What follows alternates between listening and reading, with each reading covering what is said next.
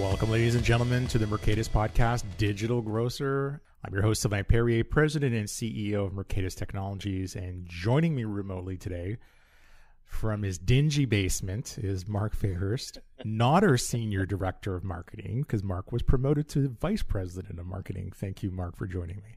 Maybe I can get out of the dingy basement now. I don't know, dude. And it's not episode 36. I think I've incremented by +2 for some reason. We're doing a lot of these. We're doing a lot. And, you know, it's good. And we continue to practice our physical distancing, not our social distancing. And it's Friday here in Toronto. Spring is slowly settling in. We're getting in let me look at my watch here. It's 3 degrees Celsius, the devil's tool, the metric system. And that's more closer to almost 40 if you're using the imperial system. So we're happy it's starting to warm up. You know, normally when that happens here in the city, the sidewalks start to get busy, and it's, you know, unfortunately, that's not the case with the pandemic. Fortunately, people are heeding the public health advice and staying off the street. Yeah, and, you know, we appreciate that, and thank you for those of you that are doing that. But, you know, we're all in this together, and we're making the best of it. Kind of the strange thing, you know, through this pandemic is likely what we're going to see is these, we like to call here at Mercatus, is the middle of the line retailers that have actually no sort of brand differentiation are probably going to collapse and not come back.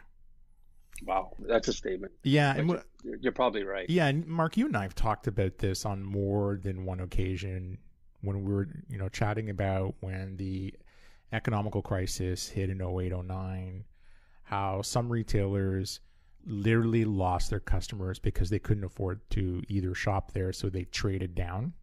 Mm-hmm. And when the economy bounced back, some of them, you know, some of the customers traded back up.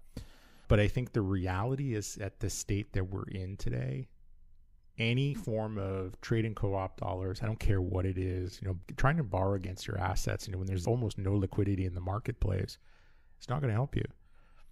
You know, I'm thinking Macy's, JCPenney maybe. JCPenney had a pretty high profile departure. Sean Gensch, who used to be the CMO over at Sprouts Farmers Market, and Sean's an amazingly smart individual. Yeah.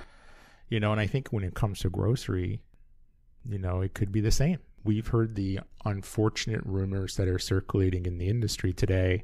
If we don't really quash that curve anytime soon, that some governors are actually prepared to close grocery stores and only let them be open if they can do click and collect and delivery. Yeah. And so you have a string of independents who may or may not have that service, or who may be dependent on a third-party marketplace solution. And if they can't get people to come in and do any form of work because they have zero medical coverage, because they're so dependent on the gig economy in order to make that happen. Yeah, and this could be a problem for some of these retailers, and it would be sad because, you know, you have people that have invested their life savings. You have, these are second, third, fourth generation businesses where the wealth is tied up in these properties. You know, some unfortunate things kind of happen.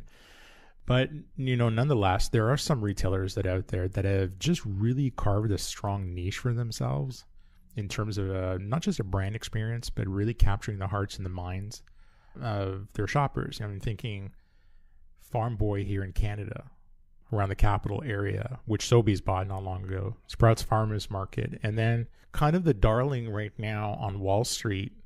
And we know a few people over there, Layla Kasha, who's the SVP of Marketing, Grocery Outlet. Yeah. We've done quite well. I mean, you buy stuff there at Grocery Outlet that's 40% less expensive than anywhere else. Yeah. And if you think about parallels with the 2008 recession, which retailers are going to be doing well coming out of the economic downturn. Well, the big ones will. Yeah. I mean, if you think Kroger will do well, Walmart will be fine. I mean, it's also, I think there's not just the economical aspect of what's happening right now, but if you as a retailer take an approach where you care and you're being authentic with your shoppers and you're worried about them and you're trying to help them, I think shoppers will reward that brand all day long. But I think if you get into, and I've seen this in some of our provinces here in Canada, where they're taking advantage of them. God bless you, because I'm afraid for your brand when all this bounces back. It'll be interesting. But, part of what we do here at Mercatus is, Mark and I and the entire senior leadership team, we try to impart this down to the team. There's 92 of us now, is be a lifelong learner. And we consume a voracious amount of content. I know, Mark, you do, I do, Kevin Kidd, our VP of product, does as well. And we read these publications and we read books, and a lot of it is to leverage not only for our own benefit, but to educate our audience and inform our very own research. Now, thanks to Jeff Kettner, Kettner is our PR firm. Yep. 3 years now. How many years now?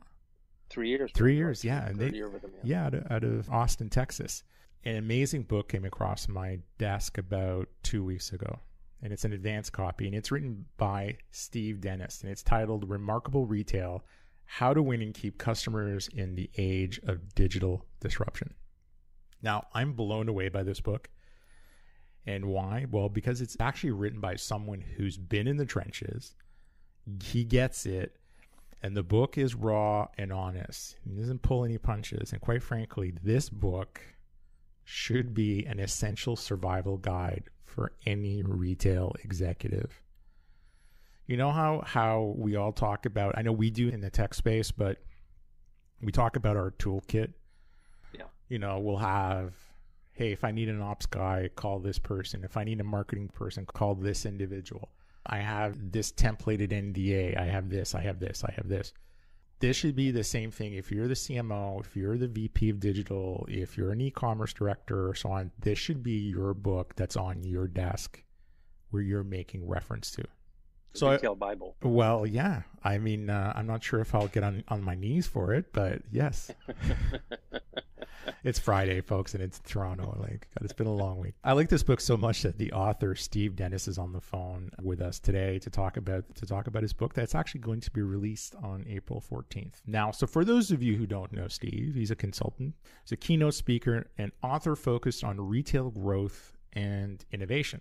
He has been named a top global retail influencer by multiple organizations, and his thoughts on the future of shopping are regularly shared in his role as a Forbes senior contributor, which is true because I've read some of it. Now, he's had a 30-year career as senior executive at 2 Fortune 500 retailers, and more recently as a strategic advisor. Steve's worked with a dozen retail, consumer, luxury, and social impact brands to inspire, catalyze, and design their journey to remarkable results.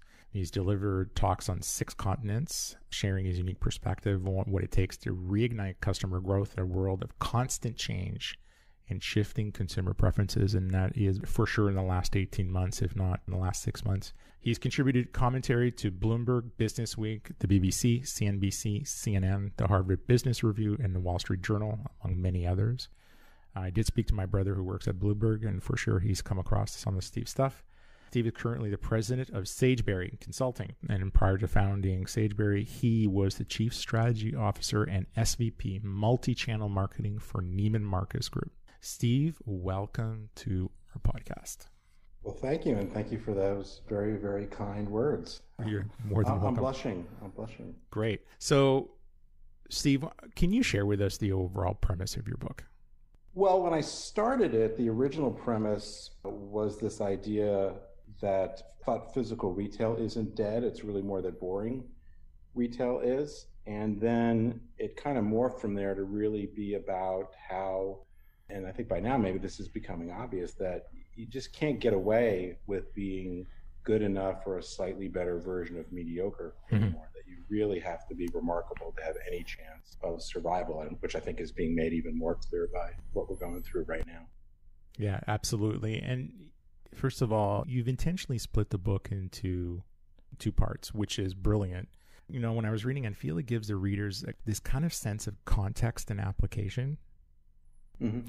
And in the first part, you titled it Shift Happens. And you talk about this profound, systematic shift that is currently happening. Can you share with us what this revolution is?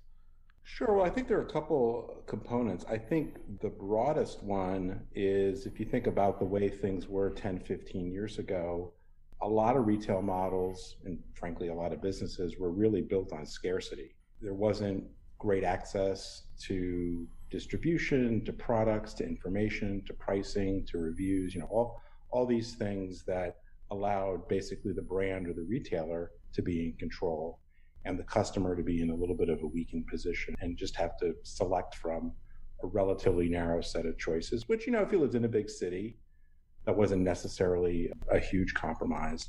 But, the internet has just created this world of abundance, abundance product choice, abundance of information. And so if you're just good enough or even pretty good, you oftentimes are really an also ran. So I think digital technology just fundamentally shifted the basis of competition. And now we're in this kind of everything now world where the customer is much more in charge, and it just shifts the balance of power. So and I'm sure you hear this as much as we do, there's these so-called retail pundits that are out there, and they talk about the retail apocalypse, and specifically they're citing brick and mortar. And every time there's someone reducing the number of brick and mortar locations they have, or, somebody's going to shut down, they seem to rematerialize. Or if we're coming up on the holiday season, Christmas and New Year's, and then somebody's going to make the bold predictions for the next year, and then somebody brings up the whole notion of the apocalypse. What's your opinion on these comments? Well, so one of the chapters I have in the first part is called "The Future Will Not Be Evenly Distributed," and I think one of the points is that it's really, I guess, more attention getting to make these broad pronouncements. But I think if you look at what's going on in retail broadly, physical retail is still by far the majority share of how people spend their money. Physical retail, it remains to be seen how the whole world of retail will turn out this year, obviously. But if you look over the past 10 years, physical retail in the US anyway, I think it's pretty much the same in Canada, has been positive. And there are lots of stores that are being open, and there are lots of mostly physically based retailers that are doing really well. So I think the general narrative is greatly exaggerated. I think where things are fairly apocalyptic, not talking about the immediate future here, it's really in the middle of retailers. The retail apocalypse is pretty concentrated among a relatively small number of brands, and there's plenty that are doing really well. So one of the challenges I think that companies in the same space as ours here at Mercatus is that not every grocery retailer treats e-commerce as part of the overall business. Right. And it kind of sits off to the wayside. They give it some resources and not even the same, no merchants, not even conversations with the core merchandising team. We try to do our best to kind of get them think strategically in terms of, it has to be conceptually one business. Exactly. So why do you think retailers are in, maybe not just in food, maybe that's happening in the other parts of the retail vertical, but why is that? Why are they so fixated as treating it as separate?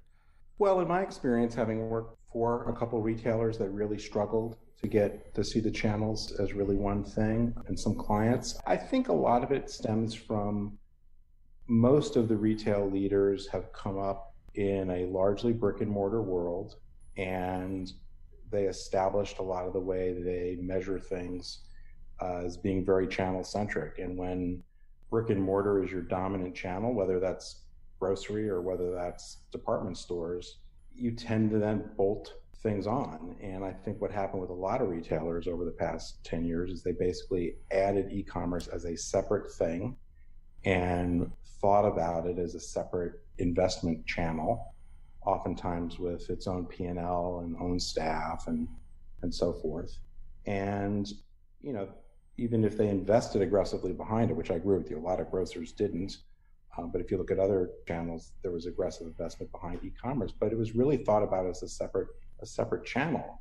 And, that's just not the way customers behave. It's actually true, and I'm not so sure for groceries specifically, but Forrester did some research a couple of years ago, which showed that digital channels actually drive 3 times as many brick and mortar sales as they do sales that are transacted in the online channel. Mm-hmm. So, you just really have to think as digital as a way to engage with the customer.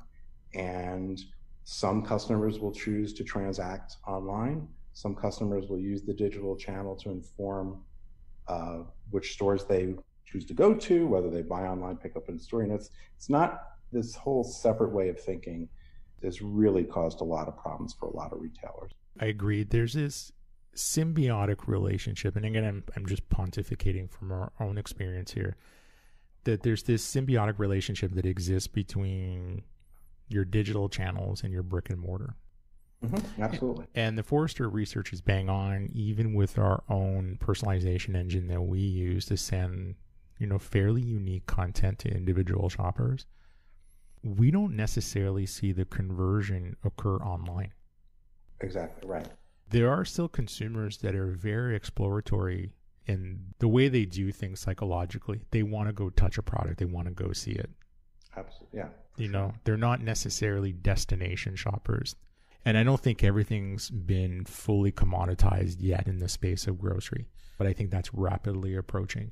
So there's this symbiotic relationship. So I think, and I think you talk well about this in the book, that at the end of the day, if you're a pure play.com, and we see that with, shoe vendors, dress shirts for men, whatever, that eventually they come around to the brick and mortar world. Yeah, in most cases. I mean, I've been saying for a while that, and I'm certainly not the only one, that I think there really is not going to be, for all intents and purposes, such a thing as pure play e-commerce in the future. I mean, first of all, even Amazon has something like $16 billion in brick and mortar sales right now. So they're already bigger than a huge number of retailers in North America and around the world. But there are clearly, one of the things I talk about in the book is the difference between buying and shopping. And I think that you can think about buying as more task and mission oriented, and e-commerce is really good at that. If you basically know what you want, you don't need to touch and feel it, you're really just trying to be efficient and getting something off your to-do list. A lot of e-commerce works really, really well, and you don't necessarily need a brick and mortar presence to make that happen. But shopping is inherently more experiential, and that's what brick and mortar really, really excels at. But you're right. I mean, very few customers are purely channel specific in their behavior. Digital drives physical, physical drives digital. There's a ton of research that supports that now. I just think it's really sad because back when I was at Neiman Marcus and we were doing a lot of this work in 2007, 2008, we were already seeing this behavior be a significant phenomenon. And, a lot of people thought that luxury retail would be slow to see this because, you're selling very expensive stuff with a commissioned sales force. And you'd think, well, people really want to try it on and get that direct interaction. And that was true, but they were starting their journey in a digital channel often and then going into the store. So the channel-centric thinking will really cause you to make a lot of mistakes, I think. Does that not feed into your thesis that the customer is the channel? I mean, I'm hard-pressed to come up with many places where it's not. I mean, it seems like such a cliche, but, we talk about channel centricity.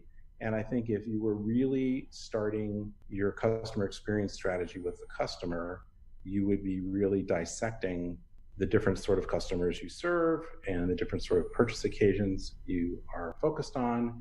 And you would understand those customer journeys really well. And you would design your experience to fit that. And I think if you did that, I mean, every time I've ever done that, you almost never see customers that have this channel-centric behavior.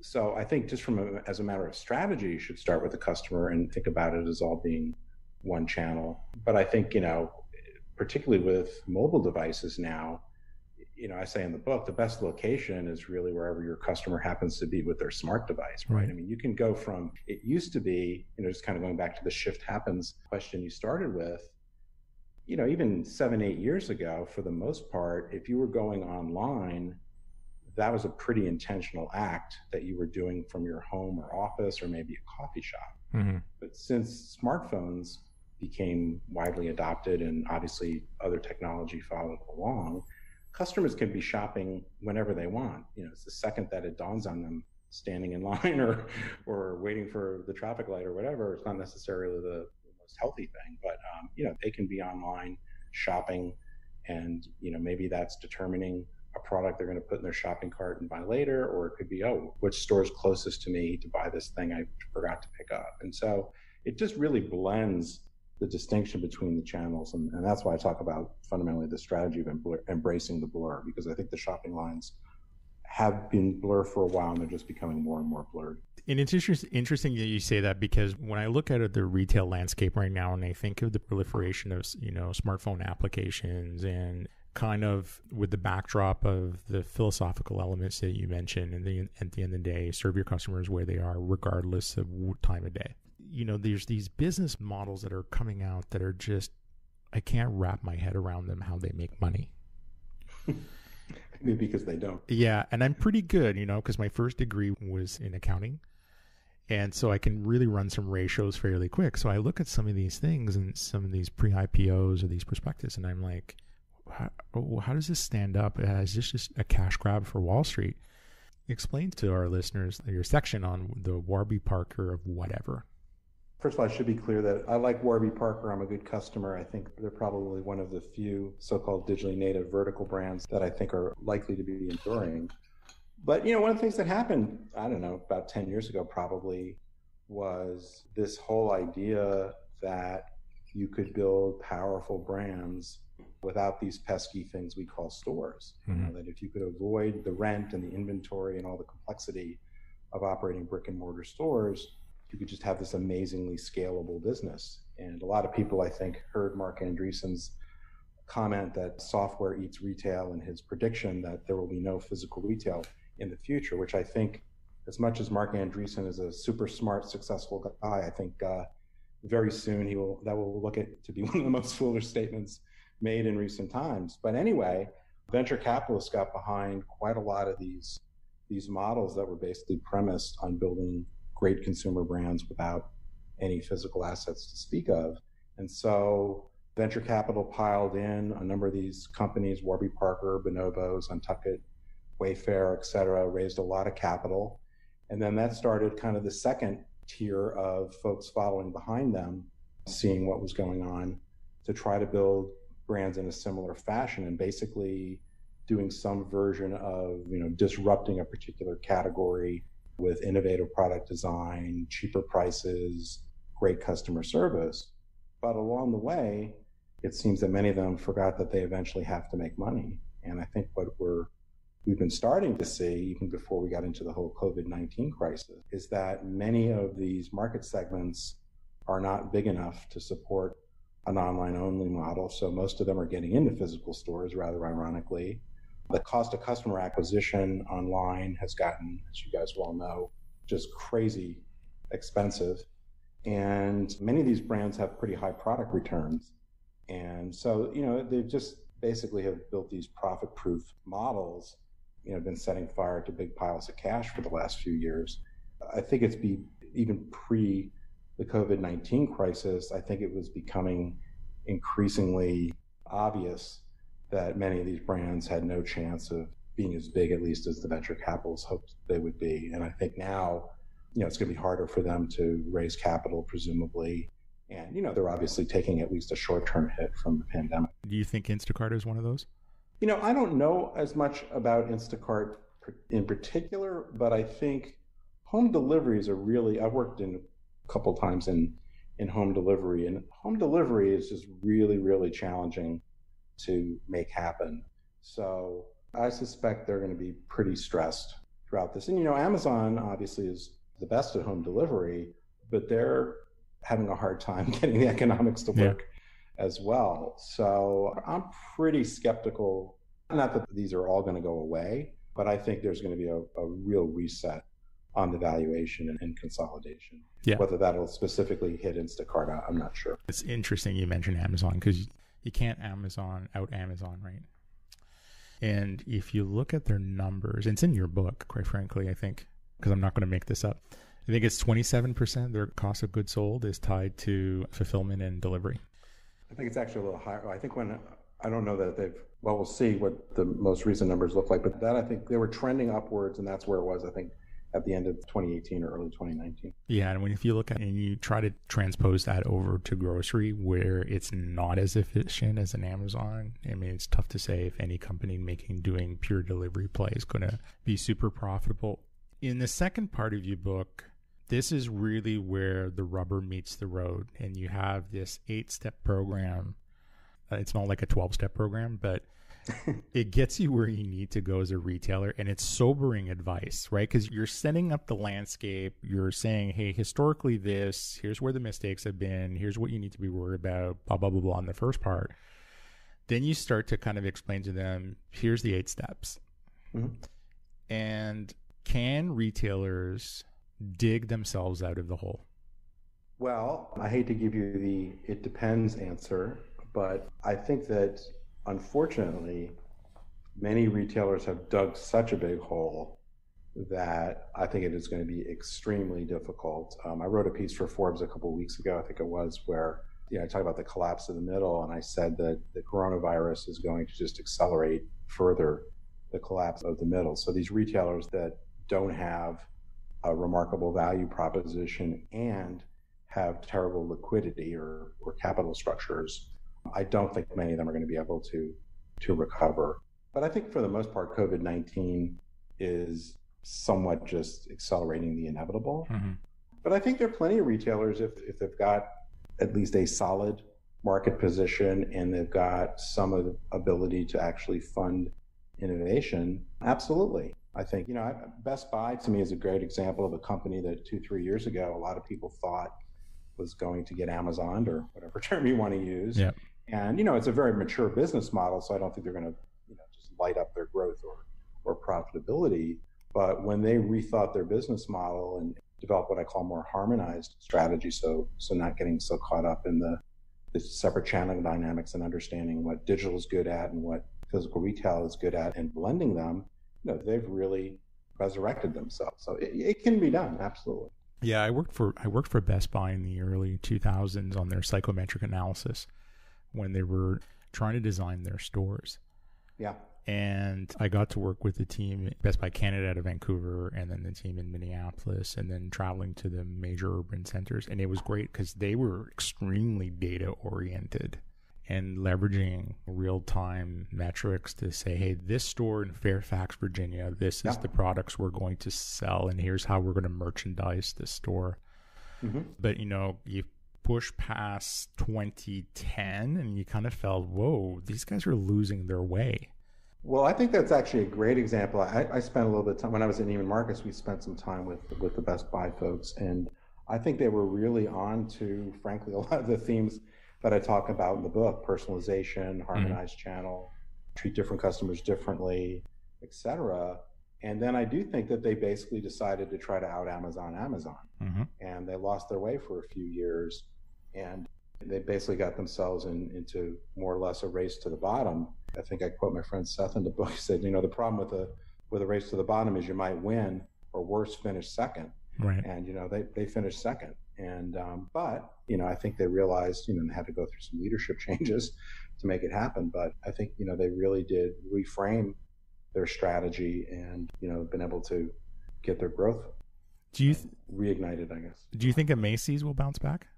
I've been very critical of Macy's, and I think that they are counting on some incremental improvements being the thing that keeps them relevant, and I don't think they're doing enough to stay relevant. But I will say I think they're a little bit better positioned than, say, a JCPenney is.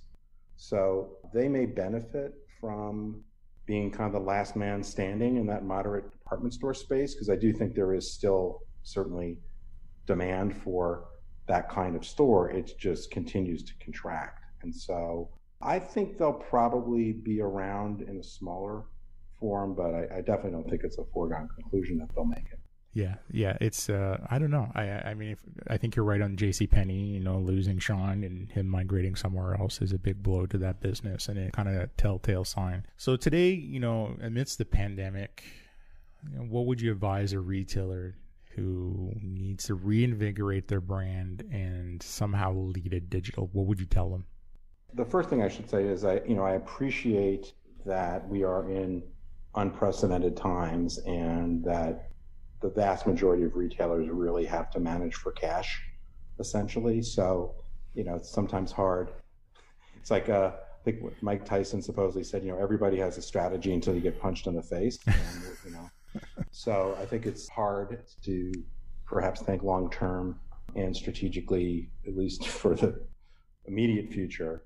But one thing I like that you said earlier is, I think if you can possibly do it, think long-term about how you treat your customers, how you treat the people you work with, your vendors, your agencies, your partners, and not be so short-term sighted and transactional. I think the long-term relationship, the things that are accretive to your brand, I think will serve you well if you can possibly do it. Obviously, you need to keep the lights on.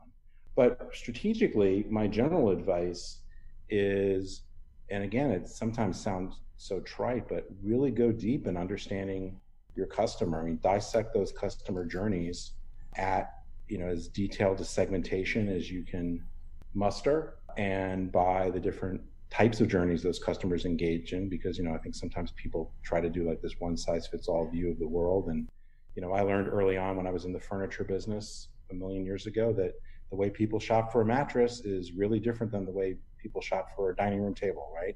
Even though it's all furniture. Right. And the advice I give in the book is, when you dissect those customer journeys, certainly you should look for those pain points or friction points, or I call them discordant notes in the process, and root those out. But I think most of the time, rooting those out are more kind of table stakes. If you don't do them, you're behind. Mm-hmm. But then the hard work, I think, is to find those places where you can really, kind of amplify the wow. What's that thing in the customer experience that's intensely customer relevant, is proprietary to your brand, and ideally, which is, like literally what I mean by remarkable in the book, people will talk about. What are those things that the customer really cares about, but creates a story for them that they will ideally share with others. So, certainly easier said than done, but I think the deeper you go down on understanding the customer and dissecting the customer journey and the role of digital in those journeys, the better off you'll be. Perfect. Well, that's great advice. And Steve, it's been a pleasure having you on the show. How do people get a hold of you? Probably the best way is to go to my website, which is StephenPDennis.com. So it's Stephen with a B, with a V, sorry, Stephen with a V, can't talk today, and P like Peter, Dennis, Dennis. Perfect. And so the book is coming out on the 14th, and I suspect all the usual channels, Barnes & Noble, Amazon.